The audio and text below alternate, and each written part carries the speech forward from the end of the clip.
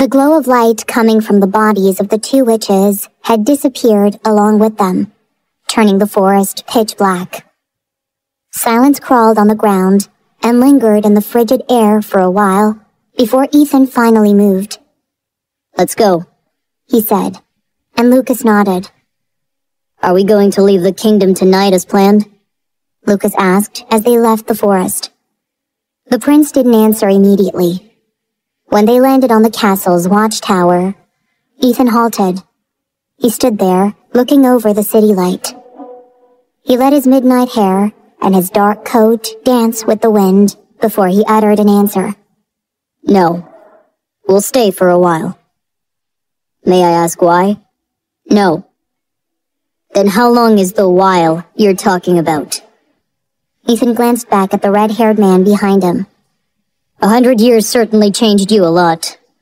But it seemed it did nothing about your nosiness, Lucas. If that's a compliment, then thank you, Your Highness. In a heartbeat, Lucas caught a dagger that suddenly whooshed in the air like a stray bullet aimed at his heart. If you want my compliment, then stop engaging with any form of fight against the witches, especially the silver-haired ones, even if you find them in the vampire castle's premise. The red-haired man tilted his head slightly as he stared at the prince's dagger he caught. "Okay, I understand. But may I know why?" Lucas couldn't even finish his question because the prince he was talking to was already gone. Scratching his head, Lucas sighed and followed after Ethan's trails. As soon as the two witches arrived in the Black Forest, Freya hastily headed to the Crystal Cavern. She had planned to speak with Zack the moment they were back, but at that moment, Freya had to deal with the chaos in her head. She needed to calm down and settle her mind first and foremost, or else Zack would also begin to question what was going on with her and what it was that she had seen. However, before Freya could start the chant to open the secret door towards the Crystal Cavern, Zack caught her wrist. "Let go, Zack. We will talk once I step out. Just give me a moment, please," she said, and gladly, even though Zack was hesitant, he let go of her hand. When the door opened, Zack just stood there, silently watching Freya's back as the secret door closed behind her. Zack sunk on the ground and put his hands on his head as if he suddenly had a sudden throbbing headache. Inside the cavern, Freya sat on the majestic crystal throne. Her hands were on the armrests while she rested her head on the backrest. She had her eyes closed, and her silver hair was glowing around her. She looked like a moon goddess carved or preserved in the crystallized throne. The memories that witch queens received from their predecessor weren't something that could flow like a river in the current host's mind any time. They were akin to water inside a pipe. If the host doesn't turn on the faucet, the memories will not flow out. However, there were times when something triggers the memories to come out before the host could even do a thing. And when such a thing happened without warning, it would be dangerous for the host, because it could overwhelm their mind and could even mess up the host's mental process. As time ticked by, the lines between Freya's brows slowly disappeared. Her face was starting to relax, and it seemed she had succeeded in controlling the chaos in her head. But she still didn't open her eyes for another long while, and remained sitting there, completely unmoving. After an hour, her long silver lashes finally fluttered, and she opened her eyes. Her hands gripped the armrests, and the look on her face showed many contradicting emotions. She looked as though she had just watched an intense, confusing, heartbreaking, and horrifying movie she wished she never came across with. But as the initial shock passed, Freya looked as though she still couldn't figure out how to feel about it. She was horrified, yes, but there were too many questions and confusing things that made her think something was missing, that something was wrong. Freya could tell that the flow of the memories she saw wasn't normal. All the memories she had seen before were very clear, So why were Ethan's like confusing, tangled threads? Why did it seem like someone had deleted too many scenes? What was going on? Pressing her temples, Freya sighed, and then finally stood. She knew she had already spent too much time inside the cavern, and she still needed to deal with Zack. What's with all these bad timings? She murmured before she took one more long, deep breath and then walked towards the exit. When she stepped out, Freya was surprised to see Zack still standing at the same spot where she left him. She thought he had left and gone to his favorite hiding spot again. Looking at him, Freya somehow managed to yank her attention away from the memories bugging her to the man before her. She stared at him, and once again, he looked away. "We need to talk," Freya calmly said as she approached him.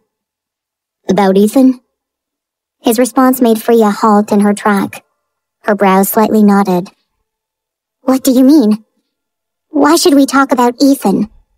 Freya asked this because she wasn't sure what Zack was trying to say. She thought that there was no way Zack knew about the memories she saw. "Because you're thinking about him. Didn't you enter the cavern because of him?" Freya's lips slightly parted, and before she knew it, she moved close to Zack with her eyes narrowing. "And how did you even know I'm thinking about him? And entered the cavern because of him?" Silence followed Freya's words. Her eyes filled with questions as she looked up into Zack's eyes. Freya had always felt Zack was hiding something crucial to her, and now her suspicions were growing. "Answer me, Zack," she demanded. She didn't know why, but at that moment, she couldn't help but think that maybe this man could actually see the things only she was supposed to see, and knows the things only she was supposed to know. For a moment, something strange flickered in his silver eyes before he abruptly blinked it away. "Well, you know Ethan, right?" Speechless, Freya's shoulders dropped, and she pinched the skin between her brows. However, she found herself feeling very glad because it seemed her hunch was wrong. She wouldn't know what to do if her thoughts were actually true. "Okay, let's be serious here, Zack. This talk isn't about anyone else but you," she said. She waited for him to say something, but the man had fallen silent. "What are you thinking? You didn't go to Ethan for something petty as creating trouble for him to ease your boredom, are you?" "Why would you think I didn't go there because of such a petty thing?" "Don't even try to play words with me, Zack. I knew you're not the type of being to do something idiotic and unnecessarily dangerous just for fun. You're not the type to cause trouble for others." Zack looked away. "You're thinking way too highly of me, Freya." Freya closed her eyes and fell silent for a moment. "Listen." She paused and stared deep into his eyes. "I have no plan to control you or cage you here in the Black Forest. If you wanted to leave this forest, I would not stop you. But only if that's really what you wanted to do, and you're doing it for yourself. However, if you want to leave because of some unacceptable reasons, like you just don't want your existence to cause any problem and disrupt the peacefulness between me and my subjects, then, I'm telling you now, I will not let you leave if that's the only reason you have." Cautiously, Zack just stared at Freya for an immeasurable amount of time. As she waited for him to speak, Freya could see the muscles in his jaw clenching and then relaxing. "Okay," he sighed, nodding. "You don't have to worry, Freya. I'm not leaving because of that petty reason you're talking about," he told her. His tone was sure and firmer than usual. Still, Freya's eyes narrowed, and she leaned closer onto him, causing Zack to immediately take a step back. "Really? That's not the reason?" she questioned, her silver eyes dissecting his expressions. He nodded, and Freya could tell he wasn't lying. However, she didn't back off. "Then what is the reason? Is this something you really wanted to do?" "Yes." Again, his eyes were utterly sincere, giving her nothing that could arouse her doubt. Freya could only nod. It seemed this man really wants to leave, and she wasn't forcing him at all. But why did she still feel uneasy about letting him go? Wait. As if a light bulb appeared in her head, Freya suddenly looked suspicious. She took a step closer again, but then again, Zack also took a step back. And you're doing this solely for yourself, and not because of someone else, right? She watched him carefully as she spoke. Zack's face stiffened, but he still answered her almost immediately. Yes, he said. But this time, Freya had seen the lie in his eyes and heard it in his voice. This man wasn't good at lying. When Freya didn't say a thing and just glared at him, he looked away. I must leave now, Freya. Who allowed you to leave?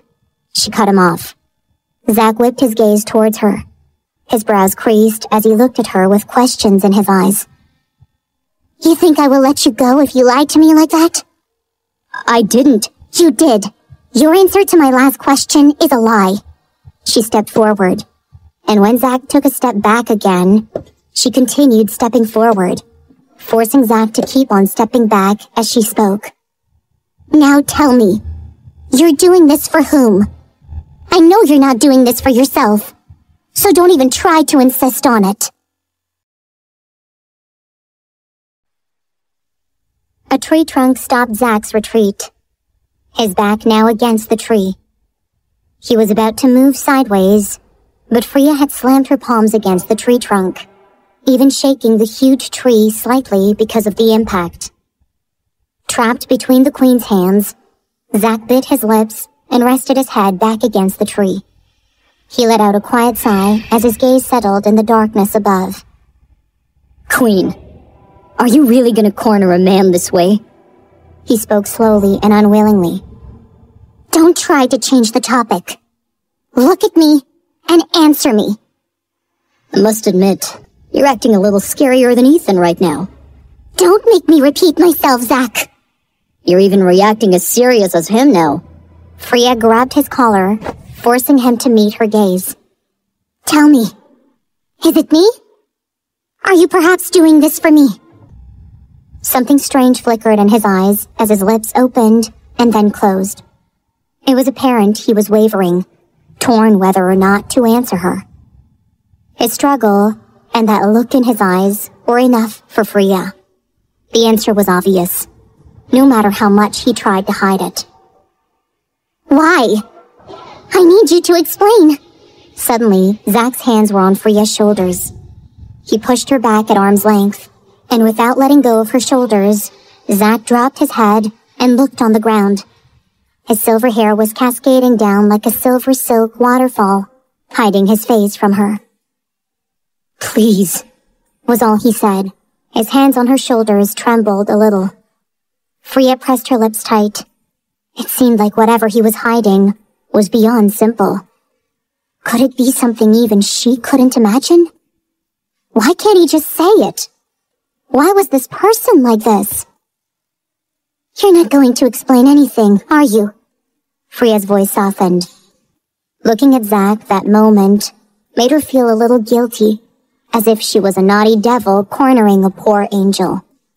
She sighed and said, Fine, as she turned, facing away from him. But if you don't tell me, I'll assume it's something much worse than I could even imagine. Don't expect me to let you leave if you won't tell me what you're hiding. Her voice was firm and decisive. When the man behind her didn't speak, she was about to leave when she felt him touch a strand of her hair. Freya was stunned, but Zack didn't give her a chance to turn and suddenly hugged her from behind. The shock immobilized Freya for a moment. What are you? I'm sorry, he whispered as his arms around her tightened slightly.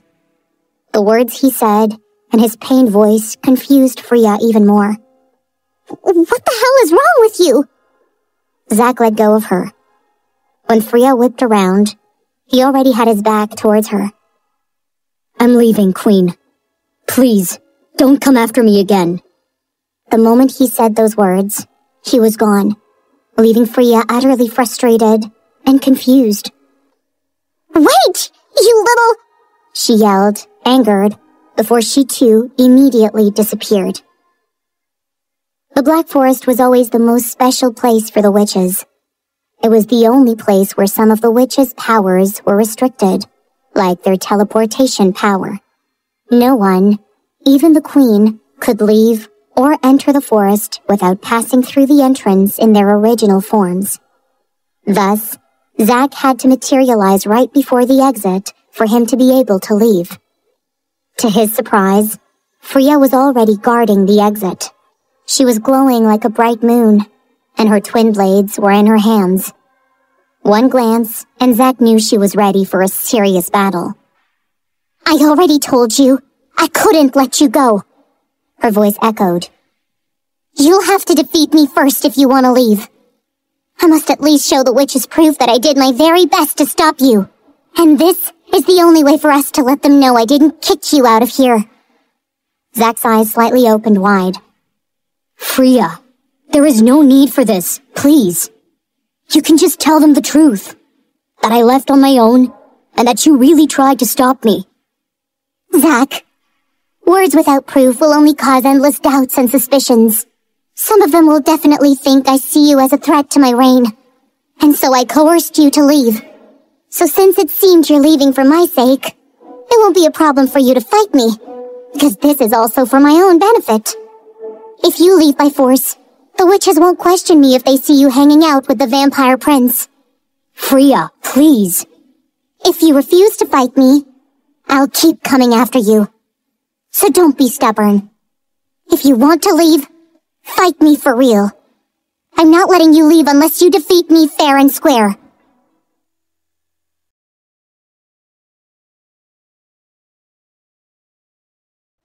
Zack shook his head, his long silver lashes half lowering over his eyes.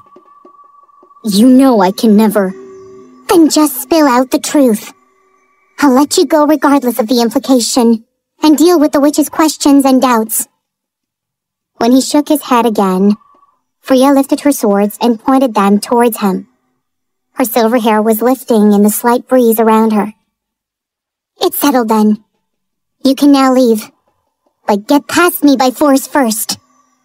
Freya didn't make it sound as if he had a choice, and Zack knew how serious she was. The look in her eyes showed him a steely decision that no word could change. But Zack had to leave. He knew that Ethan was leaving that night, and he also thought that this was his only opportunity to leave. If he delays, Freya would never stop trying to know the truth.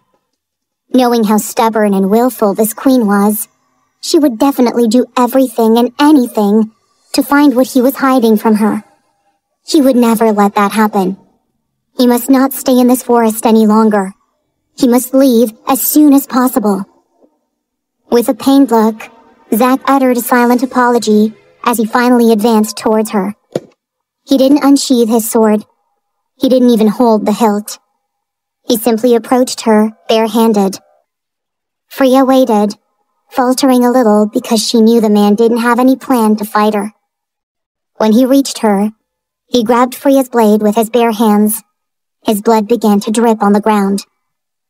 Let me through, Freya, he urged, and Freya gritted her teeth. She kicked him in the stomach, hard enough for him to be thrown away a few steps from her. She kept her face composed and steely as she looked down at him. Don't play with me, Zack. Just so you know, I'm not as soft-hearted as you. I could be cold as the devil, too, if someone is not taking me seriously. Zack rose from the ground. Unexpectedly, a genuine smile was playing on his face. That was a hard kick, Queen. He innocently held his stomach, like he was a hungry white puppy, causing Freya's stern gaze to almost crack. Damn, was he really going to use such a dirty trick for her to let her guard down? You're a low-key little devil, Zack, but I won't fall for it. Come on, don't waste our time and be serious, because if you don't, I'm telling you, I can stand here and kick you all night. He ignored her words and approached her once again, still not pulling out his sword. Freya didn't let him touch her blade this time, and simply kicked him back before he could grab her sword. Still, he did the same thing the third time, and then the seventh time. The anger and frustration inside Freya was starting to boil. She never thought she would do something like this. What the hell is wrong with this man? Why the hell is he like this? She struggled to keep her calm. How dare you do this to me? She swallowed hard as they stared at each other, and Zack looked like something not physical kicked him hard again. Only this time, he didn't fall, and the pain was 10 times stronger. I'm sorry, was all he said as he looked away, and his grip on her blade tightened. He tried to reach for her hand, probably so he could push her to the side, but Freya didn't let him. She dropped the sword in her right hand and punched his jaw hard. He stumbled back. His lips were bleeding. You're a stubborn little devil, Zack. But too bad. I am stubborn too. Don't even think that this petty tactic would work for me. I told you, I'm not as soft-hearted as you. Freya wanted to read his expression, but she refrained. She had been trying not to look into his eyes because she didn't want her resolve to be swayed. Freya had never done anything like this before. She would never hurt anyone who was putting up any fight. So doing this to this man was honestly the most maddening thing she had ever done. Her blood was boiling, threatening to burst. She knew that if this continues, she will lose, because she would rather fight to the death than do something like this. When he came to her again, and Freya brought him down with a hard punch on his chest, Freya's breathing became a little erratic. She felt as though she had fought 1,000 enemies, and she couldn't help but laugh a little hysterically. This man is driving her insane. She couldn't help but wonder just what kind of secret he was hiding from her, that he had to go to this extent. Her laugh seemed to surprise Zack. His expression changed as he stood there silently, staring at the exit behind her, and then at her. He clenched his fists tight. Zack never wanted to hurt her, so he was trying to make her give up on her own by letting her best him. But it seemed doing this was crueler than fighting. He didn't like the sound of her laughter. He didn't want her laughing like that. Why? Why does it need to come to this? Why is it always like this? Suddenly, Zack's eyes turned gold, and in a blink of an eye, a deafening sound of 2 swords clashing shook the peaceful forest. Freya finally smiled at his attack, despite the fact that she was pushed back, even though she defended herself on time. One of her swords had already disappeared. As though he was suddenly in haste, he attacked again, and their intense battle had brought many witches in the scene. They watched in shock and horror, not knowing what to do. But it didn't take long, and the heart-stopping battle suddenly halted. Zack was standing behind Freya, his one arm wrapped around her shoulders, and the other holding his blade against her throat. I'm sorry. For the nth time, he apologized again. I cannot tell you, because once you find out the truth, I know you'll never let me go. He continued within him, and with one more sorry, he backed off and finally disappeared. As soon as Zack arrived at Rain's castle, he went straight inside Ethan's study. When he saw Lucas standing in one of the watchtowers, he was relieved because he thought they already left the kingdom. Keith! His voice was a little loud as he strode towards Ethan, placing his palms on top of the prince's massive desk. Ethan, who was busy with his computer, simply glanced at Zack and continued tapping on his laptop again. You're not leaving yet? Zack asked, his voice mellowed out. Seeing that the prince seemed still very busy. Not yet. Why? I thought you were in haste.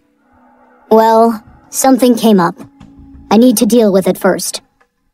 Is it because of what Freya saw in the memories stored within her? These words made Ethan's fingers halt. He finally lifted his face and leaned his head against the back of his seat. His gaze on Zack was calm, but something sharp and dangerous was playing in them. Zack's hands clenched. If that's what you're worried about right now, you don't have to be worried about it. She didn't see everything. And how did you know? Biting his lips hard, Zach paced in front of Ethan's desk, his hand tugging his hair while Ethan watched him, waiting for the explanation that better come soon.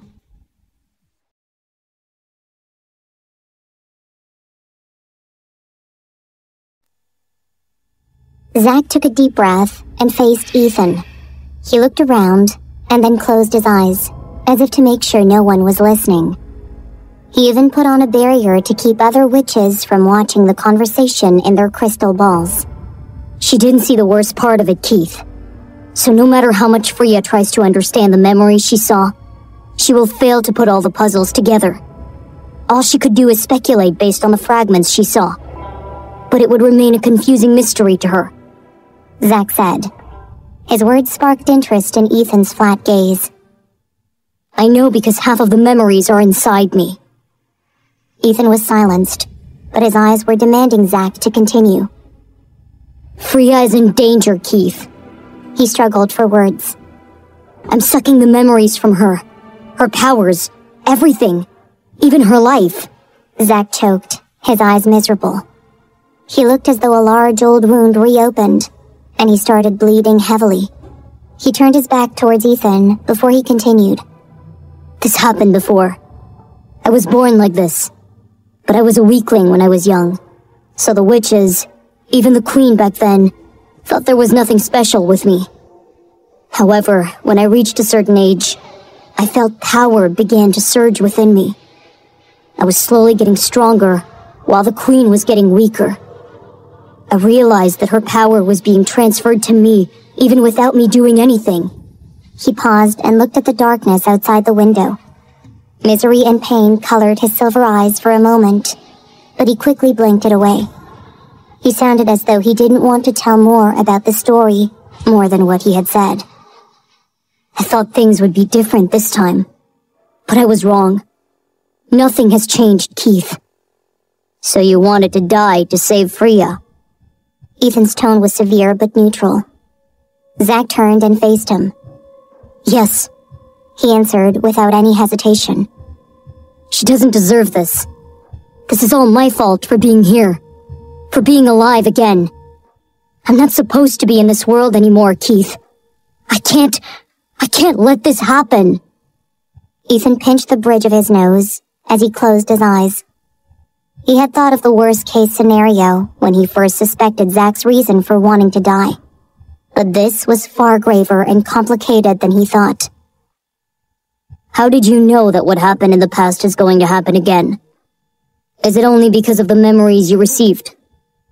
What I'm trying to say is, Freya is still powerful and strong. I didn't notice any change in her. Ethan reasoned as his gaze on Zach deepened. I know it's going to happen again. I just confirmed it a while ago.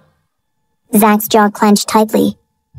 I saw some strands of her hair darkening. That's the first sign. The room went silent for a long while before Zach spoke again. That's why. Please, Keith, I need your help. You managed to find a way to kill Dahlia. I believe there's definitely a way for me to die too. It's not that easy, Zach. And I'm not the one who found the way to kill her. The prophecy led the way. I simply made sure it would happen. Then let's ask the prophetess. Their eyes met as silence reigned between them again. Zach knew that the prophetess might disagree with this. He knew about the vows of the vampire's prophetess that they would never use their power for anything that wasn't related to the vampires. Zach also knew that the vampires had nothing to do with his problem, and that the prophetess's power might refuse to work, even if she tries. Apart from the fact that Dahlia was a threat to the vampires, Oliver was a half-vampire, so the vampire prophetess was obliged to help. But he wasn't. He was a witch, and there was no guarantee that the prophetess could see anything. However, Zach refused to give in. This was the easiest and fastest way. He needed the prophetess's help before it was too late. I hate to say this, but... Zach hesitated for a moment. Don't you think this is now your opportunity to pay your debt to the witches? I saw everything, Ethan. Ethan's expression didn't change, but the air around him darkened. His eyes grew intent, but too soon faded back to their usual calmness. "That is not the problem here, Zach," Ethan said. "You know that it might not work. The possibility that the prophetess could see a thing about this is close to zero. The prophetess couldn't even help in a lot of things related to the vampires, no matter how huge the problem is." "I know." Zach straightened. There was no sign of surrender or doubt in his willful eyes. "But if it's you, it'll work. I know you'll make it work, Keith." At dawn, in Nora and Oliver's mansion, the sound of a descending helicopter awakened everyone in the mansion. Oliver's face was dark with anger as he rose from their bed, looking as though he was more than ready to go and crumple the damn noisy helicopter like it was made of paper. He had gotten a little exercise hours ago by beating all those men to a pulp, then sending them all away, black and blue. And yet, it seemed Jessica's father was such a stubborn old man. Did he send the military this time to retrieve his daughter? Oliver cracked his knuckles as he grabbed his robe and covered his perfect naked torso. His gunmetal gray eyes gleamed in the dark. How dare they disturb his wife's beauty rest? "Oliver!" Nora caught his wrist before he could walk away. "Yes?" He turned. His hardened face immediately went soft. "Don't be too worked up, okay? Remember, they're humans," she said, and Oliver scratched his neck. "I think I should come with you." "No way, my love. They might be some high-caliber thugs, or the military." He bent and kissed the tip of Nora's nose. "Don't worry. I'll never let anyone fire a gun. I can't let anything or anyone startle our little one's precious rest," he added as he placed his hand on her belly. "Stay here." "No, I'll go check on Jessica, Oliver." Oliver sighed, knowing he couldn't make his wife stay still as he wished. "Okay." The couple then walked out of their bedroom. Because Oliver was in a haste, worried that the men outside would invade the house before he could step out to meet them, he carried Nora and leaped down the grand stairs. He put Nora down in the middle of the living room while Jessica ran towards them. "Stay here, you two. I'll deal with them," said Oliver, and then he was gone. The instant Oliver pushed the door open and stepped out, he raised a brow. It seemed he was wrong thinking that Jessica's father had sent another group of men for him to beat up. A man around his 50s was walking towards him with 2 men in black on his sides. "I believe you're the man who single-handedly beat up my elite men last night," the old man said. He was dressed in a fine business suit and wearing a stern face. "Who are you?" he asked when Oliver remained quiet.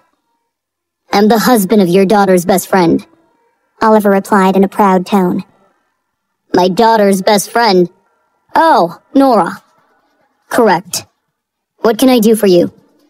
The old man's gaze at Oliver was cautious. He was already old, and he had met all kinds of powerful men throughout his lifetime. He wasn't stupid not to feel and notice that this man was no ordinary. The old man could only think one thing at the sight of Oliver. No wonder my men stood no chance against him. This man is dangerous. Just who is he? He wanted to ask. It was rare to find someone with such a presence. The old man immediately thought of that unfortunate god of the business world, Ethan Quinn. This man gives off the same aura that forces any human being to suddenly feel inferior in their presence. He noticed that this man also had the same eyes as that Ethan Quinn. Though it seemed this man's eyes were brighter compared to that dead man. Was this man related to that person? Or was this a coincidence? "I came to fetch my daughter." The old man didn't dare act foolishly. He didn't know anything about this man, so he better be careful. "Tell her I'm here. Her mother's looking for her." When Oliver looked as though he wouldn't budge, the old man continued. "My wife is very sick right now. She wanted to see Jessica." Oliver sighed.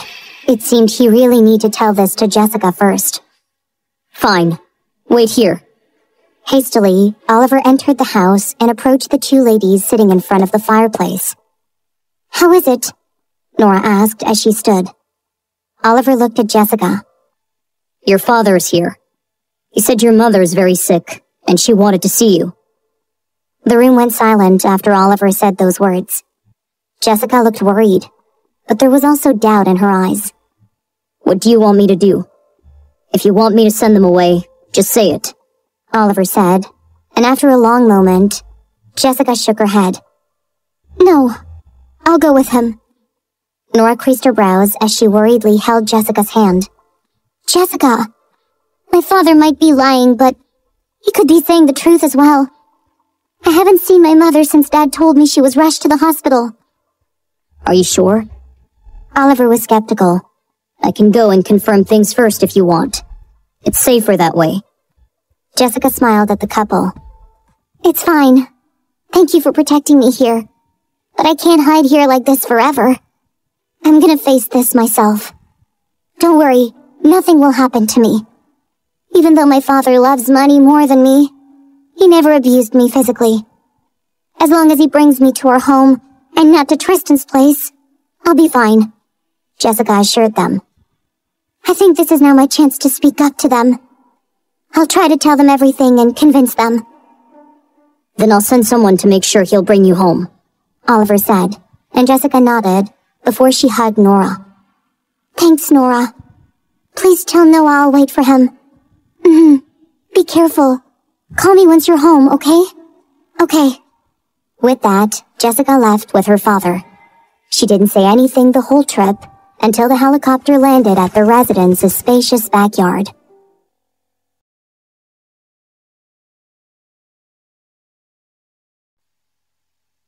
Jessica walked back to her house with her father. Who is that man? Her father immediately asked. Is that man really that girl's husband? Yes, he's Nora's husband, Jessica answered coldly. Oliver must have piqued his interest, and Jessica was irked that that was the first thing he asked her. Where's Mom?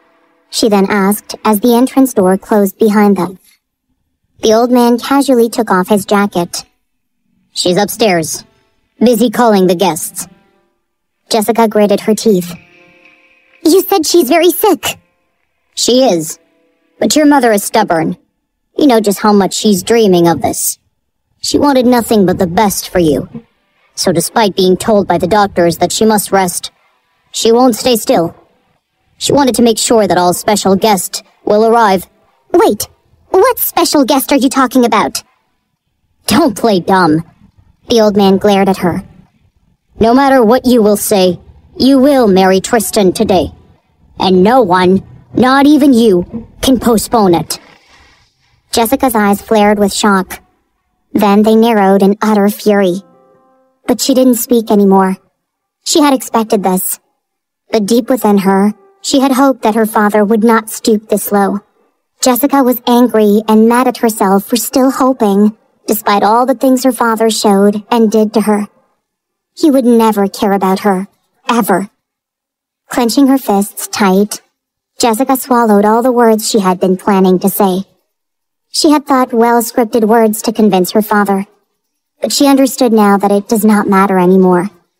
This man would never listen to her, or consider any consequences. Take her to her room, the man then ordered his guards. Lock her inside with the stylists. Don't open the door unless I order it. The man's stern and absolute words made the guards immediately move. Jessica didn't fight anymore. She simply glared at the men and started walking towards the staircase before the men could touch her. When she entered her room, an elegant designer wedding dress welcomed her. Stylists and makeup artists were already waiting for her inside. She just stood by the door, looking at the dress with a cold expression as the door behind her shut close. The people inside smiled at her as one of them approached her. Before she knew it, she was sitting in front of the mirror. Jessica was outwardly calm, but her insides were in turmoil. They didn't let her give Nora a call because the guards had seized her cell phone. But despite the situation, there was no sign of surrender in Jessica's eyes. She knew she could not stop this. If she tries to run away, her mother will surely collapse again. And her father... Jessica was afraid of what her father will do next. She didn't want to be the cause of him doing more horrible things than what he had already done. Weighing the pros and cons, Jessica decided to trust Noah. She knew that by now, Nora and Oliver had already told Noah that her father took her home. She thought that maybe fighting by herself and running away on her own was never the right move. Because she'd been doing that for so long, and yet nothing changed. She would always end up being caught and defeated, no matter how much she tried to fight and run. Perhaps it was better for her to act like the damsel in distress this time, and wait for her knight in shining armor. The thought made Jessica bite her lower lip. Being the damsel in distress was never cool to her. She liked being her own hero, because since she was young, she had already learned that no one would come and save her. She had been her very own hero for so long that when Noah saved her from Tristan, Jessica couldn't explain the feeling she had felt that time. She realized she wanted to be treated by someone as his beloved heroine too. She realized that she also wanted her own hero, her very own knight in shining armor. Time went by unnoticed, and someone finally opened the door. Jessica looked at herself in the mirror, but her expression remained flat. Her mother came to see her, and despite her apparent weakness, Jessica thought that this was the biggest smile her mother had ever showed for a very long time. She was happy, probably the happiest mother on earth that day. Jessica could only clench her fists tight, secretly. She was not sure what will happen today, but one thing she was sure of was that disappointment and tears might replace the happiness in her mother's eyes later. Jessica hoped and wished she could make her mother's happiness last a little longer. If only her mother would be happy, regardless of who her choice was. When her mother left, Jessica was surrounded by men in black. It was time for her to go to the wedding venue. She heard that her mother had dealt with everything. She had chosen a church wedding on a private island owned by the young family. Her mother happily told Jessica that the old church on the island was where her great-grandparents wedded. A helicopter descended in the backyard, and Jessica was immediately escorted towards it. She didn't know the wedding will be held on an island, and she didn't know that she would be transported through a helicopter. Her parents deliberately hid that information from her until the very last minute. Jessica took a sharp and deep breath. Her will started to waver a little. She had been expecting her knight in shining armor to suddenly appear in the middle of the road and kidnap her, the bride. But now that she would actually travel by air, how could Noah even reach her? Shaking her head, Jessica breathed deeply again. No, my Noah is a vampire. He's unstoppable. He would definitely arrive in time. He's faster than a chopper, she told herself with a haughty smile. And with just that, Jessica began to feel incredibly confident again. She just needed to trust in Noah now and wait for him. After all, that's his last word to her before he left her yesterday. He asked her to wait for him. The small island looked luxuriously decorated. Luxurious yachts were everywhere around the island. It seemed the guests came in the island by water. Jessica looked around as the men in black escorted her towards the small church. The guests seemed to be already waiting inside the church now. Realizing that the wedding might begin as soon as she reached the church's door, Jessica couldn't help but look around. Her heart settled to thud inside her ribcage. All she could see outside the church were men in black. They were the guards of the rich people inside. Noah, she uttered to herself. Where are you? Are you still on your way here? As she was talking to herself, her escorts made her stand right in front of the church's double door. Dread began to grip Jessica's heart. There was only one thing reverberating in her mind at that moment, and it was the thought that she must do something, anything, to delay this wedding. She had to buy time for her knight in shining armor to arrive. But how? What should she possibly do to cause a ruckus big enough to delay a wedding? Jessica started panicking when she saw two of the men in black approach the door and stand on both sides, and then simultaneously held the door handles. Her heart was pounding so loudly, it was rumbling so deafeningly in her ears, and making her feel so overwhelmed. No, wait a second. Noah isn't here yet. Unable to exercise logic and sense properly, perhaps due to all that panic and dread filling her heart and mind, the best option Jessica could think of doing at that moment was to scream at the men to stop. However, before a sound could escape from her lips, the men abruptly let go of the door handles. One of them seemed to be talking to someone who was speaking into his Bluetooth earphone, while the other was looking at his wristwatch. Having this God-sent interruption without her needing to embarrass herself, Jessica's hysterical panic dropped down just a notch, and curiosity began to momentarily replace the desperate look in her eyes. "What's wrong? Is there a problem?" she asked. The men turned towards her and then stared at each other, silently communicating amongst themselves if it was a wise thing for them to answer her queries or not. Jessica's expression hardened at their reluctance, and she squared her shoulders. "Did you not hear me? Is there a problem?" Jessica's voice was fiery and sounded out her temper, causing the men to blink in surprise. How did the poor damsel in distress suddenly look like a fierce villainess? It's not a major problem, Miss Jessica. It's just that..." The man paused and looked at his comrade again. "What? Spit it out!" Jessica demanded, and the man sighed. "Sir told us to have you stand by for a little while longer." Jessica creased her brows in surprise. They were proceeding with so much haste just a while ago, so why the sudden hold-up? "Why? Is there a problem?" "It seems Mr. Flynn has not arrived yet. But don't worry, Miss Jessica. I'm certain he's already on his way here. Something major must have delayed him." The surprise was so shocking, Jessica momentarily fell into a trance. However, the next moment, the corners of her lips curved up slightly. "So you're saying that the groom isn't here yet?" she mumbled to herself. Her voice had a tinge of amusement to it. "And you men want me, the star of the show, to continue standing and waiting in front of the church's door to wait for him?" Yes, miss. The procession was supposed to start by now, but Sir said we can delay for another 5 to 10 minutes. The men's tone was hesitant.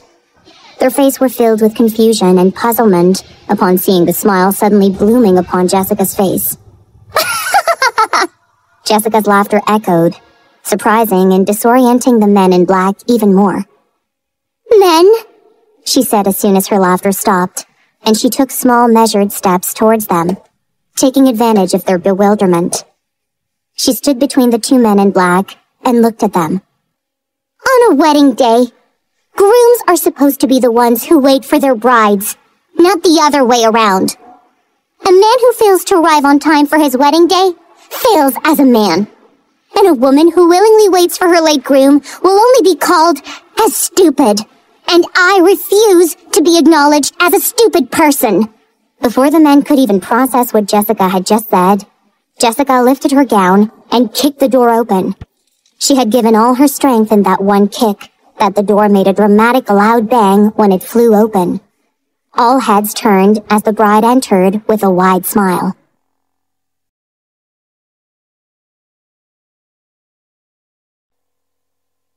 The shocked men didn't even know what to do, as Jessica didn't give them a chance to react, much less to seize her. She started her own march without warning. She could see confusion and shock on everyone's faces. She saw her father, and his eyes were almost bulging out of their sockets. And then, suddenly, the music started. Jessica couldn't stop the huge smile on her face, because she knew that Tristan was not going to arrive. He must be with her Noah right now. Her knight in shining armor must have held him captive to stop the wedding. Oh God, she felt so happy. Her knight saved her once again, and she was so right.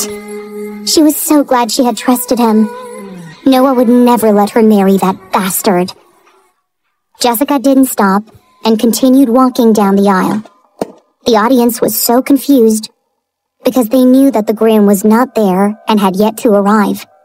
So why was the bride smiling like she was the happiest bride in the world? Her parents were frozen in shock and couldn't react. When her father realized what his daughter had done, Jessica was already reaching the end of the aisle and about to step onto the stage. The man strode towards her, and just as she placed her foot on the first step leading to the stage, her father caught her arm. Rage made his eyes turn incredibly dangerous, as if he was preparing to drag Jessica out of the church. However, before the infuriated Mr. William could speak or yank out Jessica, someone came and stood in front of them. A tall and gorgeous man in tailored wedding suit made everyone catch their breaths. Even Jessica's father was forced to halt at the sight of this good-looking stranger, while Jessica literally turned into a statue and had her lips parted as she stared at him. The man faced Jessica's father, and with a serious expression, he spoke. "Since the groom has decided to forfeit, I would like to be the groom instead, and marry your daughter." Jessica's father gritted his teeth in anger, face turning an interesting shade of deep red. "Who the fuck? Please, let me introduce myself." Noah cut him off as he announced firmly and confidently. "I'm Noah Brown, CEO of Brown Enterprise, the one and only heir of my late brother, Ethan Brown." Mr. William was shocked to his core, and his mind was in a buzz just hearing the man's introduction that it took him quite a while to gather his wits again. This old but experienced businessman didn't want to believe this claim right at the drop of a hat, or at least there first needed to be confirmation of identity if what this person before him had said was true. But one look into this young man's eyes rendered Mr. Williams speechless. The face of the man he met at dawn and Ethan Brown's cold eyes suddenly appeared in the old man's mind at the sight of the younger man in front of him. This person didn't have the unfathomable and staggering aura those other two had, but he could feel this man was just like them, someone extraordinary and not one he could mess up. He couldn't doubt, even if he wanted to, as he could tell that this person was definitely related to Ethan Brown. How did his daughter get acquainted with these people? And how come Ethan Brown managed to hide his relatives like these? He had tried to investigate Ethan Brown's origins for a long time, and he couldn't even find a single relative. So where did this man come from? And more importantly, how could this practical stranger request, if that way of speaking can even be said to be a request, to marry his daughter like this? Why was he even here in the first place? Mr. William then turned around to observe Jessica, and when he saw the manner his daughter looked at the man and the gaze she had in her eyes, he realized she indeed knew the man. But in the very next second, a regrettable expression colored the old man's face. He looked as though he had just watched his chance to win the ultimate lottery slip right down the drain. The old man also knew for a fact that there was no way on God's green earth that Tristan would back out from this wedding. Though late, he would surely arrive and marry Jessica. But wait, how did you know that Mr. Flynn has forfeited? Mr. William asked Noah, with eyes filled with suspicion. Calmly, Noah leaned a little closer to him. Because I just met him a few hours ago. He told me he's not going to marry Jessica. Impossible! Why would he suddenly back, sir? Noah cut him off, and he moved an inch closer to whisper right into the ears of the old man. I'm sorry to inform you about this, but Mr. Flynn sold all his rights in your company to me.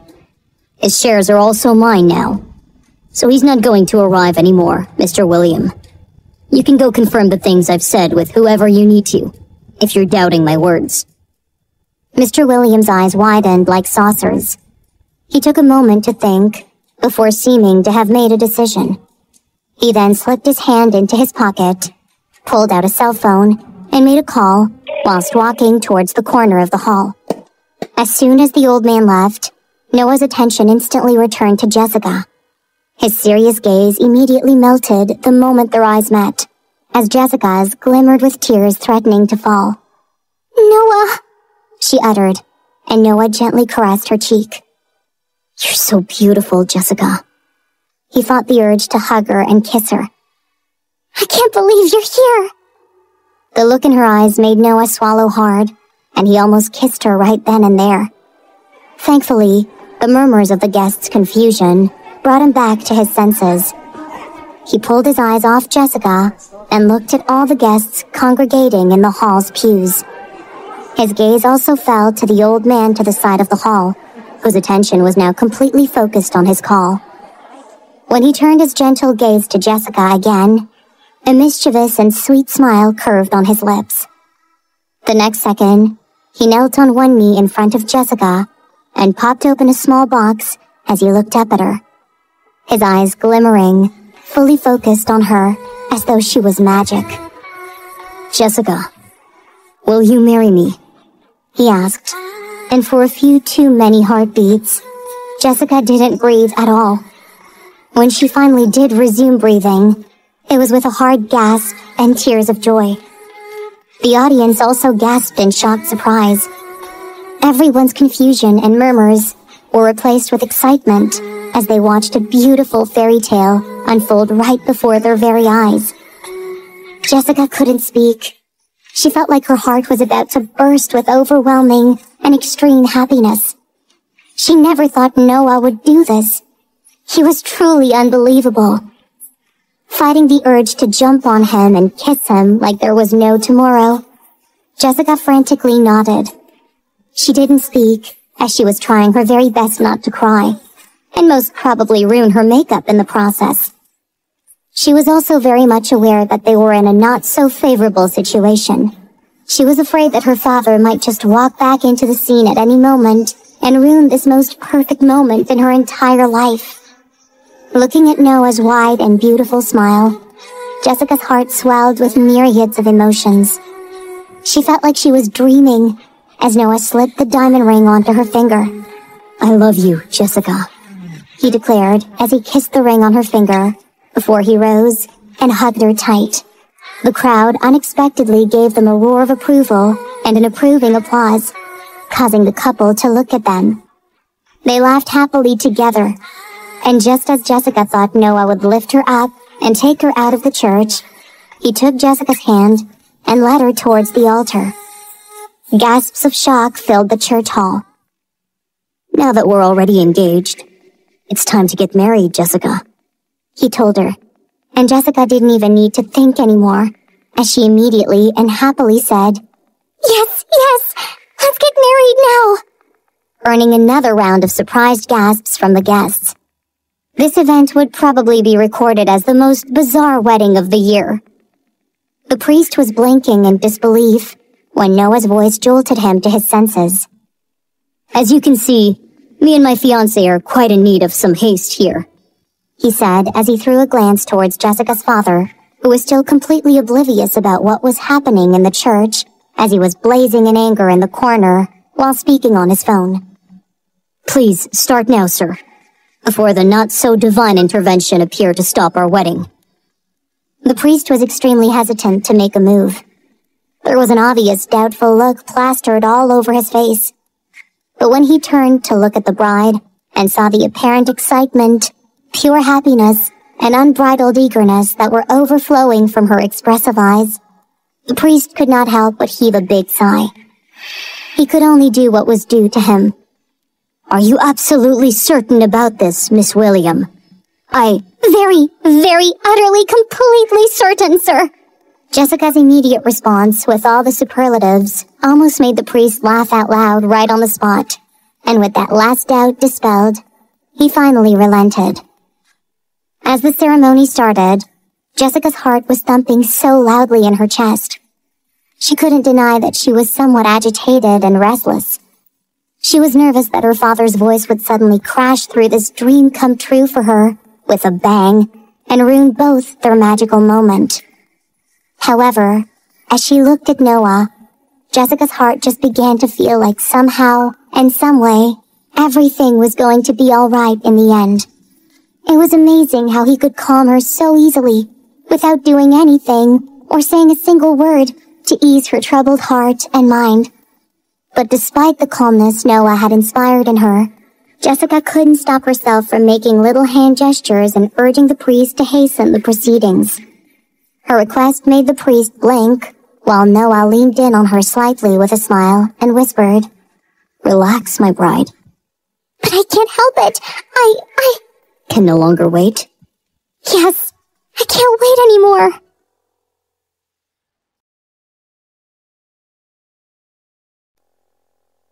The priest cleared his throat while sporting a slight blush, looking as though he was trying to stop himself from smiling. Noah and Jessica didn't notice it because their eyes were locked onto each other, but they missed how the priest had thrown a furtive glance at Jessica's father. Knowing what kind of situation this couple before him was in at that moment, the priest finally nodded and gave in. He could see the remarkable love in both the bride and groom's eyes, and he didn't wish for anyone to ruin their holy union. And thus, to everyone's surprise, including the bride and groom, the priest went on in haste, as requested, and in what seemed to be just a few moments, it was already time for them to recite their wedding vows. "Jessica William, do you take Noah Brown to be your lawful husband, to have and to hold, for better or for worse, for as long as you both shall live?" "I do," Jessica exclaimed with a wide and emotional smile. "Noah Brown, do you take Jessica William to be your lawful wife, to have and to hold, for better or for worse, for as long as you both shall live?" "I do," Noah replied immediately as he gazed deeply into Jessica's eyes. "With the power vested in me, I now pronounce you husband and wife. Noah, you may now kiss—" The priest was not even given the chance to even finish his sentence, because the bride had surprisingly made her move in advance and kissed the groom. The audience's eyes widened, including the priest. But after a second, they all cheered happily for the newlyweds. Some of the older guests were chuckling amongst themselves and shaking their heads as they witnessed the enthusiasm of the new wife. Everyone was in awe. They had just witnessed a real shotgun wedding, and they all thought it was utterly exciting. Every single one of the guests were convinced and had the same thoughts that this wedding would probably go down in history as the most unforgettable wedding of the century from all that they have witnessed earlier. "Noah, oh God, I can't believe you're my husband now," Jessica said when their lips parted. The world around them had become a blur, and they could no longer hear anything but each other's voice. "Yes, you're my wife now, Jessica," Noah uttered, and this time, he was the one who kissed her. They kissed for a long time, that they were breathless when their lips parted. "My wife, princess or piggy?" he asked playfully, and Jessica's eyes glimmered as she laughed and slapped him playfully on his arm, remembering that time when he asked her this before. "What do you think I'll choose, huh, hubby?" Without answering, Noah lifted his wife princess style and stepped down from the stage. Jessica caught her mom, and she nearly burst into tears when she saw her radiant, smiling face. She never thought that her mother would actually look pleased and smiling, as though she was happy for her. Jessica even blinked as if to confirm if what she saw was real. When her mother nodded at her, Jessica smiled. She was so happy that her mother seemed to finally approve of her choice. Jessica dragged her gaze towards her father, and her eyes nearly popped out of their sockets. Standing majestically next to her father was Nora and Oliver. It was pretty obvious that Oliver was there to stop her father from doing anything stupid and unwanted, that is. And she couldn't help but feel her heart being overwhelmed and overflowing with emotions. "Oh my God!" Jessica could no longer stop her tears of joy, and a few teardrops fell from her eyes. "Thank you," Jessica uttered under her breath, and Nora winked at her as though she had heard her. She even gestured a good luck sign towards her before Noah finally whisked her swiftly out of the church building. A helicopter was already idling outside the church, waiting for them. "Did Nora and Oliver come with you?" Jessica asked as they approached the helicopter. "Yes, they tagged along." "Damn, you're so—" She trailed off, unable to speak anymore because of all the emotions and adrenaline, so she just hugged him tight. Noah kissed her head and proceeded to climb into the helicopter before helping Jessica in after him. Like a koala, Jessica hung tightly onto Noah as the helicopter ascended. Lifting her face to face him, Noah wiped the remnants of her tears that was still decorating her cheek. "You're my wife now, Jessica. You're officially mine now." It came out as a small possessive growl that did things to her insides. His eyes glimmered with overflowing emotions. "I've always been yours, Noah. I love you. Thank you for saving me. I love you. My husband. I will love you forever." As soon as she said those words, her lips met his passionately and devoured Noah's mouth. Her wild mouth nearly kicked Noah's sanity out of the window. Thankfully, Noah managed to stop her. "Please, wait a little longer until we land, my dear wife. I'm afraid our pilot will end up crashing this helicopter if we..." He trailed off as Jessica bit her lip, flushing red at the realization that someone else was also with them, witnessing that little hot scene earlier. "Where are we going?" she asked, trying to distract herself from jumping him again. "Taking you on a honeymoon," he replied as he flashed her a seductive grin, yet again causing her brain to overheat and malfunction. The helicopter then landed at a certain white beach far from the island where they wedded. This island was bigger than the one owned by the Williams, and Jessica, of course, knew who owned this beautiful piece of land. Ethan Brown owned it. Jessica was still in Noah's arms as he walked away from the helicopter. When Jessica looked ahead, she noticed that petals were scattered on the white sand, creating a path. "Oh my!" Jessica gasped in surprise. Her smile widened, seeing the romantic setting. She didn't expect something like this, since she knew that their wedding was not planned. "Nora and Oliver prepared this," Noah said suddenly, probably noticing the curiosity in Jessica's eyes. "They both came and told me that Mr. William had taken you away from their house this dawn. When I told them about my plan of crashing the wedding, they both supported me. But then, after I dealt with Tristan and headed to the island, they just disappeared on me. I didn't know where they went. It appeared they were here all along, preparing the venue. Oliver told me that this is their gift to us." Jessica couldn't help but feel touched. Her best friend was really the best friend she ever had. "We're blessed, because you have amazing brothers, and I have an amazing best friend." "Yes." "Damn, they're so sweet." "They are," Noah agreed, and Jessica grasped Noah tighter around the neck and lifted her lips to his. "But to me, you're still the sweetest, darling. I love you," she whispered against his lips. And before they knew it, they were kissing passionately, the hot, exciting waft of their breaths filling each other's mouth. "Noah," Jessica uttered, her hand reaching naughtily for the buttons of Noah's shirt, without breaking their first wild and passionate kiss as a married couple. She seemed to have forgotten that they were still on the beach. Noah groaned as he felt her warm hands already roaming around his torso. And then, all of a sudden, he lifted her again. But this time, he didn't walk anymore.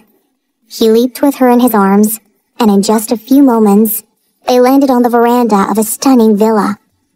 Petals were also scattered on the veranda's floor, as though someone had predicted that Noah wouldn't enter the house through the door. "They knew you're not going to enter through the door," Jessica chuckled as Noah finally put her down. But she didn't move her arms on his neck, and impatiently, she rammed her lips on his again, not letting him speak at all. Another helpless groan vibrated through Noah's throat that made Jessica smile. "You're driving me insane, Jessica," he uttered in a husky voice as his hands grabbed her hips and pulled her close against him. And then he hugged her, so very tight, as his lips kissed the hollow below her ear. But then, suddenly, he pulled away and held her shoulders at arm's length. His temples were already wet with sweat, but he was fighting his desire so well.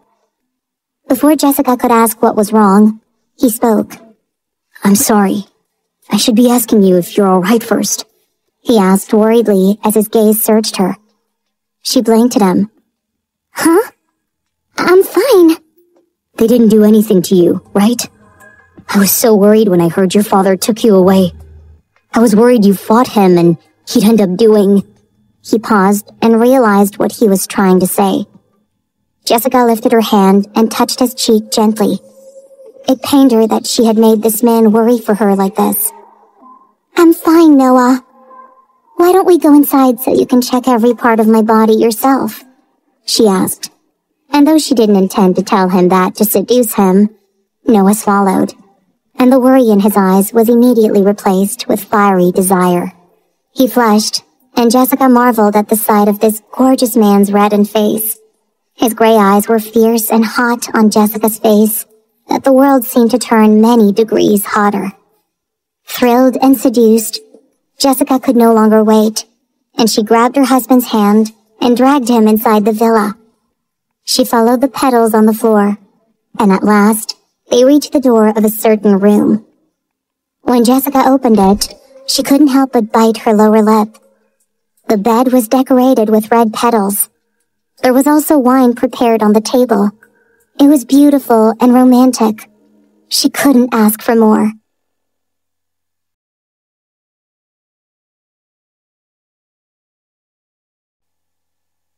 Warning: this chapter contains mature content not suitable for young readers. Jessica whipped towards Noah, and he had an interesting expression as his gaze settled on the bed filled with petals. Jessica yanked him, causing him to turn back his eyes on her. She tiptoed as if to kiss him, but to Noah's dismay, she didn't. She simply rubbed their noses as she pushed him back until they reached the bed, and Jessica pushed him down. Noah looked up as he sat at the edge of the bed. Their eyes met, and Noah could only swallow again when she backed away from him. You want to check my body, right, my darling? She asked in a seductive voice, and she started to undress in front of him. When her wedding dress hit the floor, Noah inhaled sharply. She wasn't even fully naked yet, and he was already reacting. Jessica always loved Noah's reaction in every little thing she did. Do you believe me now? She asked him naughtily, and as she reached for her panties, Noah lost it and stood and grabbed her, lifting her from the circle of the discarded white dress. There was a glitter of devil's fire in his eyes as he stared at her before he devoured her mouth. His hand impatiently took off her bra, and when his hands moved to her panties, she heard the sound of ripping fabric. Jessica's eyes widened slightly and then smiled as she felt her panties slid down between her legs. He gripped her hips, and as her breast crashed against him, a sudden rush of sensation made Jessica's breathing become even harsher. The next moment, she was on the bed, fully naked and surrounded by red petals. The vivid red petals were a beautiful contrast against her smooth white skin. God, you're so beautiful, he uttered, his voice incredibly deep and filled with nothing but love and lustful desire. His gaze never left her as he stripped with urgency. It didn't take long, and he stood before her naked. Despite seeing his nude perfection many times before, Jessica couldn't help but still worship every part of him. From his gorgeous face, to the sleek, tightly muscled surface of his torso, and then down to his... She couldn't stop herself from licking her lips as her insides began to ache and quiver in need at the sight of his mighty sword. She wanted him inside her so bad, even though they had just done it yesterday. She really, crazily craved for this man now. While Noah was standing there, slowly touching his hardness as he looked at her, Jessica's desire for him heightening to an excruciating degree. He seemed to be savoring the sight of her lying on top of the petals. She could see the look in his eyes, and he was worshipping her body the same way she worshipped his. But Jessica could no longer bear it, so she moved, planning to grab him. But Noah didn't even let her sit. He was suddenly on top of her, pinning her down. His hands were holding her wrists gently against the mattress as he looked down at her. Don't, my wife, he whispered huskily as he bent and showered kisses on her face. Please let me this time. It's my turn to make you feel good, he added, and Jessica felt utterly thrilled and aroused. She always loved it when this man showed her his beastly side in bed. She loved the gentle and submissive Noah, but she also loved it when he was dominant.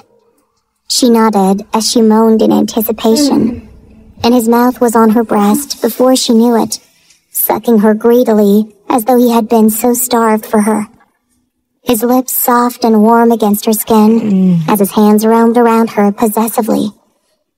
After devouring her breast and making Jessica whimper and moan beneath him, Noah then pushed her thighs wide. His lips abandoned her breast and moved downwards.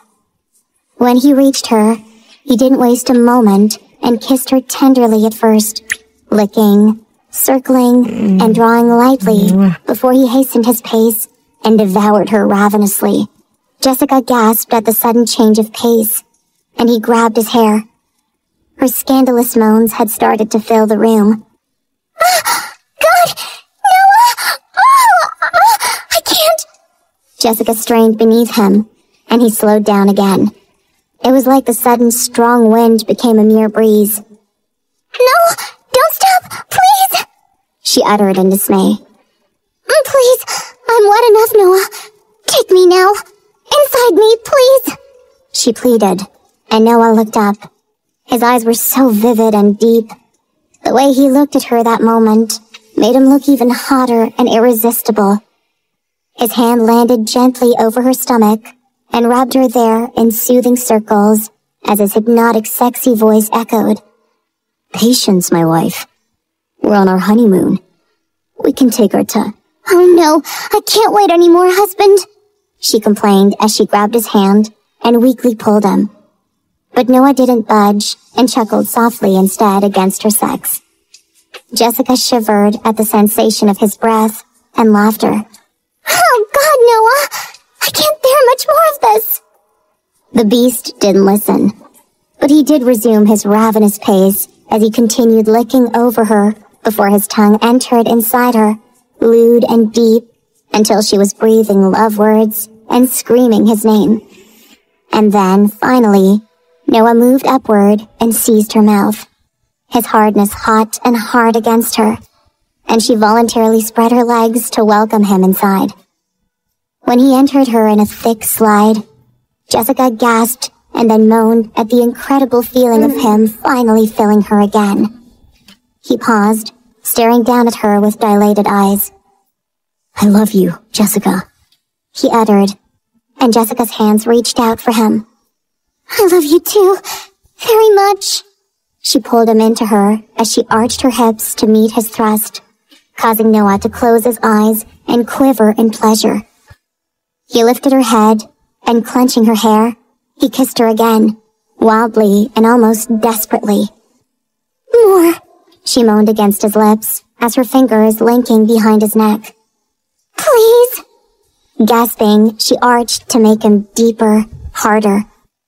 Jessica began to clutch at his hair hard, too impassioned to be gentle.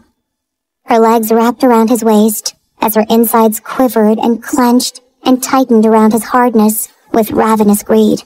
Ugh, Jessica, he growled. His handsome face was ravaged by extreme lust and desire that was flooding them both. He continued his onslaught until his steady, hard thrusts brought her to the edge of release, when he suddenly withdrew and turned her over, surprising Jessica once again. Oh my. May I? He whispered in haste as his body covered her. I won't hurt you. This will... Yes, take me! Jessica could no longer take it. Noah's eyes glimmered at her enthusiastic approval, and the next moment, he was sliding impossibly deep inside her. They were so damn wild, they almost couldn't breathe because of the intense pleasure. She had possessed him, and he had possessed her wholly. Oh, Jessica, he said in a guttural whisper as his thrusts from behind her came even harder, deeper, thicker. Instinct took over, and Jessica's hips moved on their own until her thighs began to clench. She fisted in the mattress as Noah's jaw and neck taut with strain. Completely limp from the intensity of their lovemaking, the newlyweds took minutes just lying there, basking in the aftermath and catching their breaths before either of them spoke. I can't believe you're such a beast, she chuckled softly. They were still wrapped around each other, unwilling to part. The villa was so quiet and calm that the both of them could feel nothing but peace just being there. Noah stared down at her, his eyes glimmering in his flushed face. You don't like it? He asked playfully, despite knowing full well that his wife loved his roughness and wildness in bed. Her moans and erotic pleas to ravage her harder and deeper was still resoundingly fresh in his mind, and he just felt incredibly pleased and could not help but sensed within himself the renewed twinges of arousal once again. Do I look like I don't like it? He shook his head as he smiled at her in a way that almost made her heart stop. Jessica returned his smile and then nuzzled herself closer to him, hugging him even tighter in the process. They were silent once again, both listening to each other's heartbeats, reveling in the simple fact that they were both alive, well, and together in the way that mattered most. Jessica began to recall everything that happened before, during, and after the wedding, their honeymoon, when suddenly, Tristan's unpleasant face popped up in her mind, causing her to grimace, and Noah arched his eyebrows at her unexpected reaction. She didn't know why, but a chill went through her just thinking about him. What happened to Tristan? She asked, as a response to Noah's silent questioning. She then felt Noah's body tensed up and bristle a little. It seemed he didn't like hearing Tristan's name voiced out from her lips. Seeing Noah's reaction, Jessica felt slightly regretful as well, knowing that the mere mention of that bastard's name was enough to ruin their peaceful moment. However, she needed to know. She wanted to know if everything was truly all right now. She threw Noah an apologetic smile and shrugged her bare shoulders, hoping he would understand the reason she needed to ask that necessary question. Thankfully, Noah willingly spoke after a few moments. He told her everything that happened last night, how he kidnapped Tristan and forced him to give up his rights and shares in the Williams company. He also revealed to her that he used scandalous information that Ethan gave him to blackmail Tristan.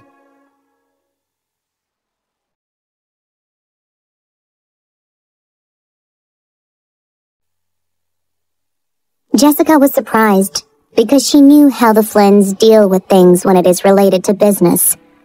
They were extremely careful, and they could also be described as perfectionists. That was why the Flynns' records were as white as snow, up until now at least, despite all the dirty things they've been doing in the shadows. But then again, Jessica understood that there was no way any human could hide anything from a superior creature like Ethan. He would know anyone's deepest secret and use it against them. And even if he did not already know, it would be as easy as pie for him to find out all he needed to know. I threatened him to never cross paths with you, or me, or your parents ever again.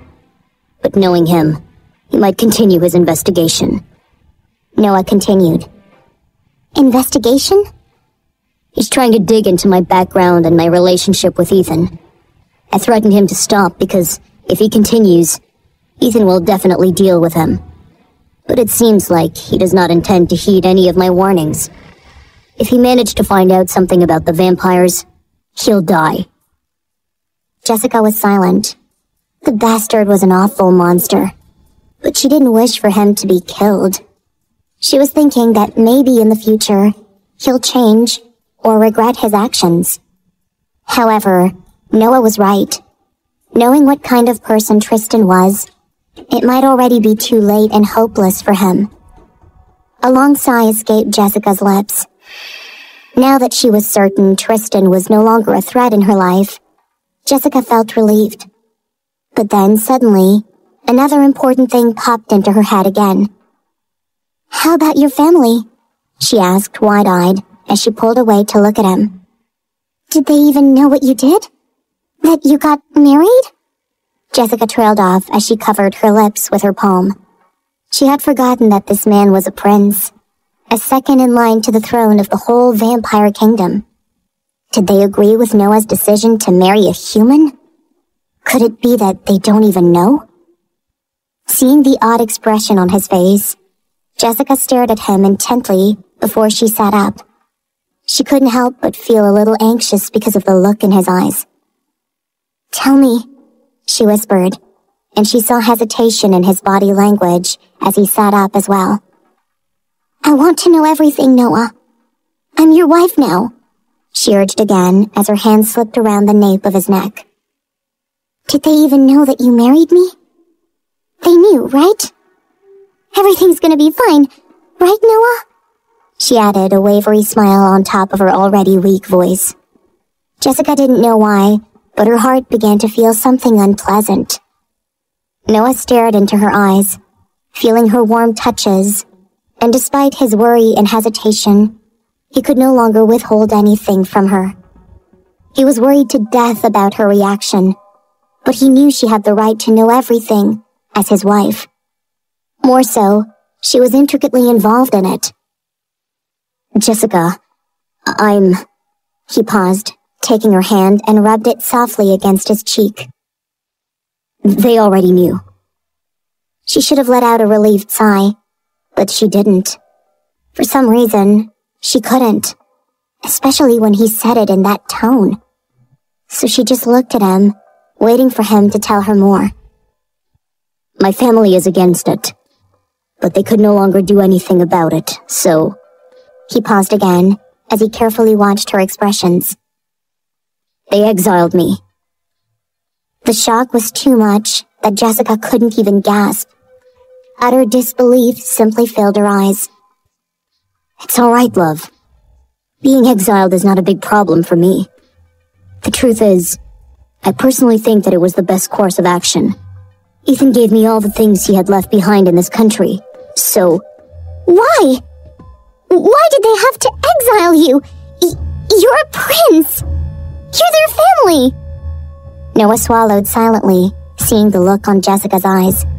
He could see she was hurting for him.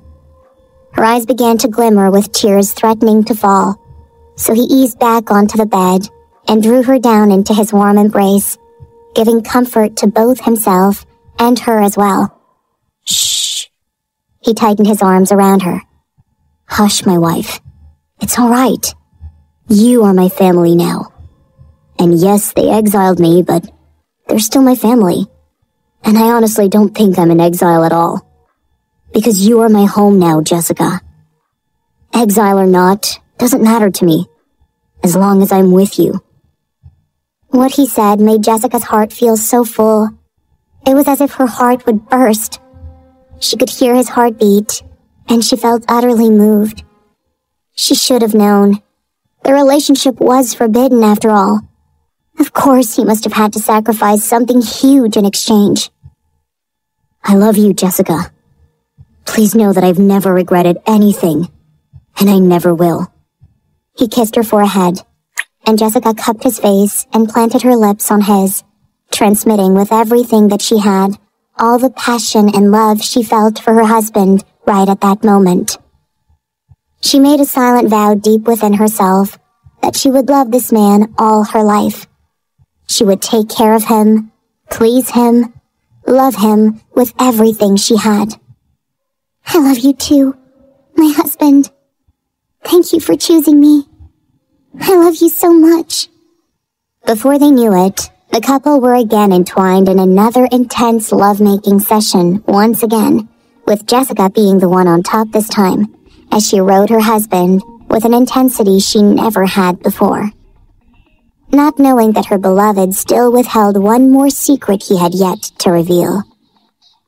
The couple quickly went to sleep after their last round of intense exercise. When Jessica opened her eyes, it was already dark. She blinked and quietly rolled on the bed. But when she realized that she was the only one on the bed, she rose in panic, looking around for Noah. Her eyes widened.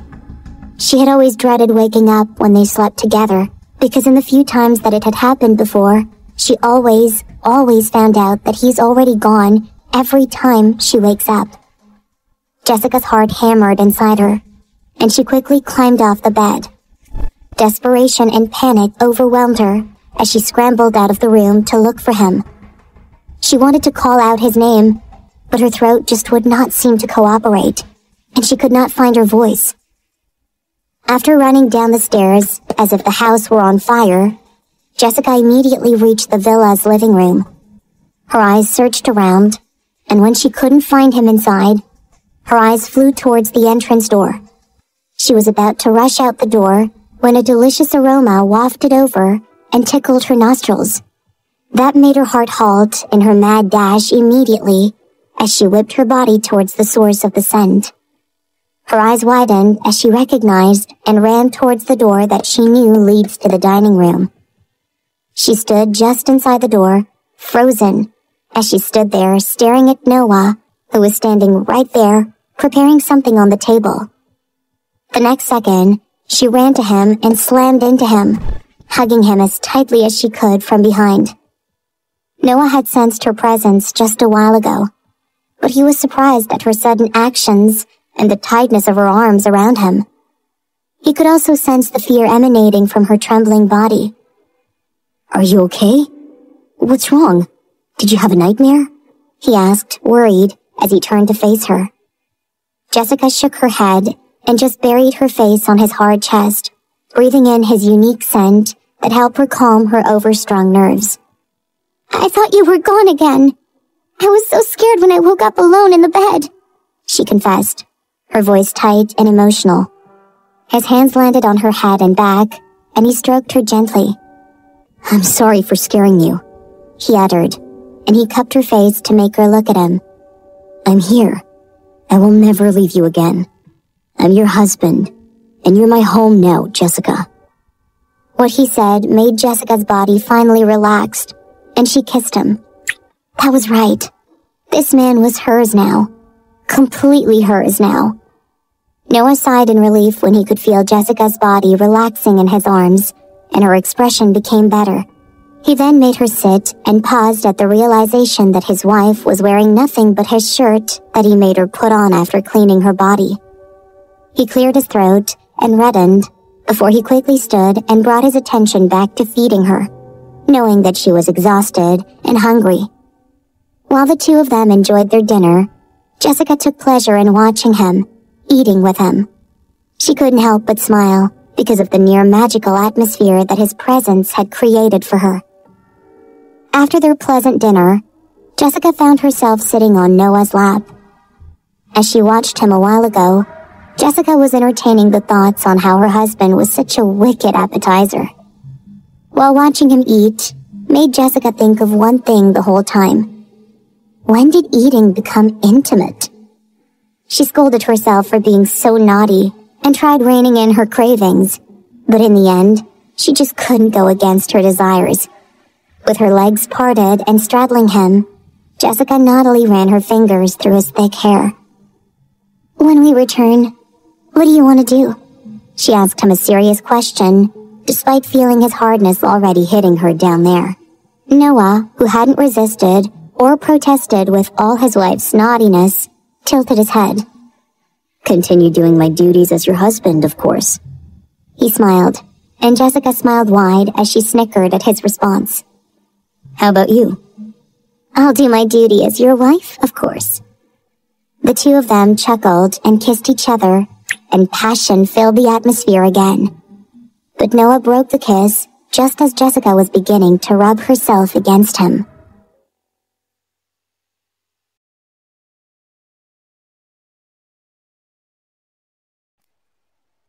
Jessica scrunched her brows in confusion.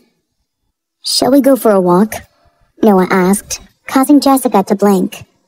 But then she ground downwards on him with increasing demand, making him groan, and then smiled innocently as she pulled away again. "Jessica, easy, my wife," he urged in amusement. "What? You're tired? Or you've had enough of me already?" The naughty vixen licked her lips sexily, and Noah nearly stood and swept all the plates on the table aside to devour her right then and there. But he held himself back with an iron will and pinched her cheek instead. Do I look like I've had enough of you? Jessica acted like she was thinking. And then, with a wicked smile, she circled her buttocks as if to provoke the raging beast that had been so eager for a while now. At least this beast down there knows explicitly well it still hasn't had enough. He nodded shamelessly. Then why are you trying to stop me? Jessica raised a brow. Because I need to tell you something important first. When his expression became grave, Jessica blinked and stopped grinding herself on him, her eyes now filled with curiosity. Okay. Her voice was no longer erotic. But afterwards, it's back to bed, mister. Noah chuckled in amusement and desire. Yes, we can do it till morning if you want. That's not a bad idea, she agreed with a smug smile, and then laughed again. Noah grabbed his robe, and with Jessica in his arms, he leapt with her and landed on the beach. Wear this. I can't let you catch a cold. Noah attempted to drape the robe around her, but Jessica protested. But it's not cold. Are you sure? Yes, my love. It's not cold. You're the cold one, so you wear it instead, Jessica said sarcastically, and she draped the robe on him. Afterwards, Jessica faced him and looked deeply into his eyes. So, what is it? She asked. Noah stared back at her, and after a short moment of silence, he took her hand and led her close to the water. Small waves lapped at their bare feet as they walked hand in hand along the shoreline. They stopped and looked at the softly shining moonlight. The world was so quiet and tranquil at that moment. It felt like they were the only ones in the world. This place was truly a paradise for them. Feeling Noah's grip tightening on her hand, Jessica dragged her gaze away from the moon and looked at her husband. He looked so handsome with his disheveled hair, and she couldn't help but tiptoe to land a deep kiss on his lips.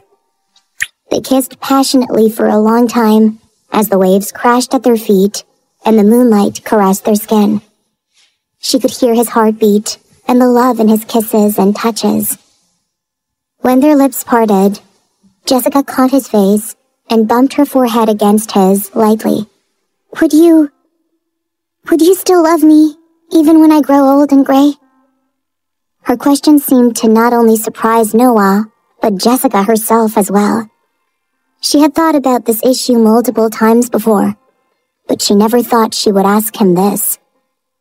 The fire between them was quickly extinguished by that single question, and the magic seemed to have ended, and they were now back to the real world.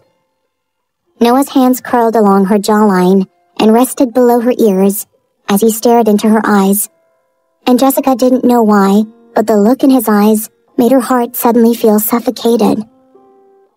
Jessica, you don't have to worry about that anymore, he said in a careful voice. That? About getting old and gray. She creased her brows. Confusion hit her. Why wouldn't she worry? Could it be that he's planning to turn her into a vampire? Wait. Jessica shook her head and berated herself. She already knows that vampires aren't like the undead creatures in movies. So turning a human into a vampire is impossible if you're not born as one. Seeing the confusion in her eyes, Noah swallowed. Jessica, I can grow old with you now. What do you mean? Jessica's heartbeat began to speed up in turmoil. You're a vampire. Of course you won't grow old with me. You can't. My lifespan has been shortened to match a human's lifespan, he finally said quietly. Jessica shook her head slightly. I don't understand. Why? Why would your lifespan be shortened? Suddenly, Jessica remembered when she was in Nora and Oliver's mansion. She overheard the couple talking about something, and they mentioned the word sacrifice. When she approached them, they stopped, and Oliver had asked her if Noah had told her about what happened to him when he left her that night in Aranai. Now that Jessica thought about it, she remembered Noah coughing out blood back then, as if he was hurt. She remembered his darkened eyes, and she began to feel even more suffocated. Listen. Noah struggled to stay calm, but he held her so gently but possessively, and finally, he started to tell her everything.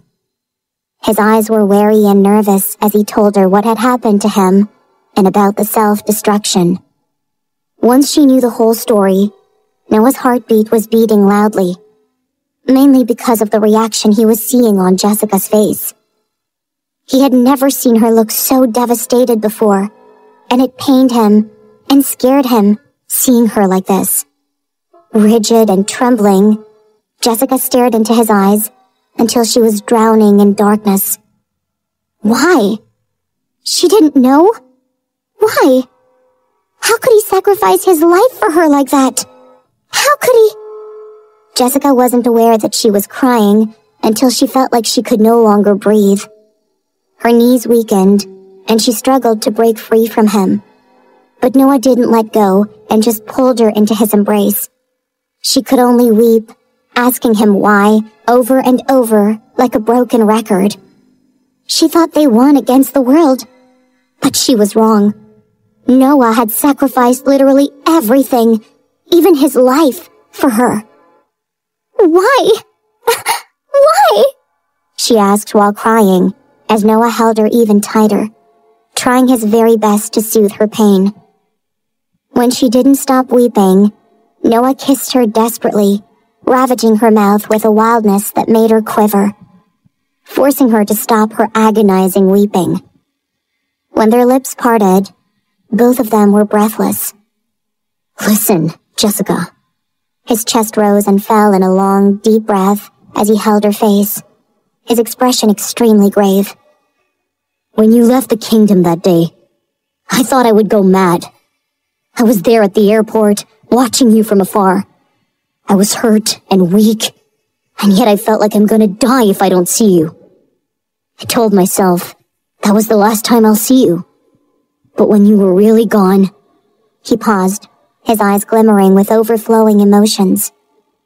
When you were gone, everything turned dark for me. I tried to forget you. I really tried. But I couldn't. It was impossible. There was no place I could go to feel better. No person I wanted to be with. I began to hate myself. Hate my heart for beating for you alone. I came to hate everything, and even ended up hating you for being a human. I was miserable. In the end, I couldn't take it anymore, and I found myself crawling back to you, using every excuse I could think about. When we did it, and I found out what had happened, and that I can no longer live long, did you know what I felt? He smiled bitterly. I was happy, Jessica. There was never even a single iota or hint of regret. Nothing at all. I will never regret, Jessica. Because this is what I wanted. I wanted to live with you. Spend the remaining time of my life with you. Then grow old and die with you. He was breathing hard after saying all those words, fully expressing his deepest feelings, and Jessica could only tear up as she listened to him. She was guilty, and yet she was happy and thrilled to be loved by someone this way. To be loved so strongly, more than his own life. Hearing all his words made Jessica realize that if she were in his shoes, she would have done the same and felt the same. She would rather trade everything, even her own life, to be with him.